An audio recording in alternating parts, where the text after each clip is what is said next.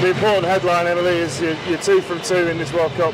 Must be ultimately pleased with the win and the performance. Yeah, definitely. Really pleased with the performance and the scoreline. You know, I think the girls did themselves proud there, and I think, you know, we showed some real good stuff. So happy with that overall. Obviously, you had a big scoreline in that opener. How difficult was it going away from a game like that to work on those things and put things right, despite how kind of one-sided that game was? Yeah, you know, it was a big scoreline, but we knew that we did do some silly things in that game. We made a few like uncharacteristic errors that we didn't want to do in this game.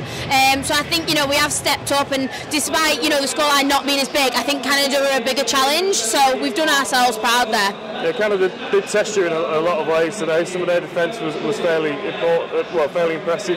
How important was it to have a hard run out with what's to come? Yeah, definitely. You know, I think that we were aware that each game is going to be a bigger challenge in this World Cup, and, you know, I'm sure it'll step up again against PNG next week. So we're just building into the competition, and we're really happy with how it's going at the minute. So yeah, hopefully we can take on PNG and do something similar to what we've done today. And obviously, second game of the World Cup, second time you've played in front of a pretty big crowd, and atmosphere really good again today.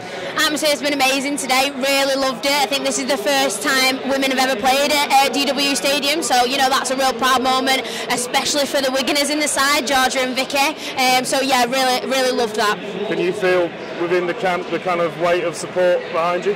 Definitely. I think, you know, all the girls, we really do feel like people are getting behind us. And, you know, hopefully the men can get success in this game now, and, you know, everybody will get behind both us, the men and the wheelchair teams. So one more group game left before the knockouts. How important is it you get things right these next few days and set yourself up for tougher tests to come? Definitely. You know, we know PNG are going to really test us, and we need to be prepared for that. So we definitely want to go into that game feeling good, and I think camp is really good at the minute, and we're feeling confident. So looking forward to that next challenge. Well done today, and enjoy it. Thank you.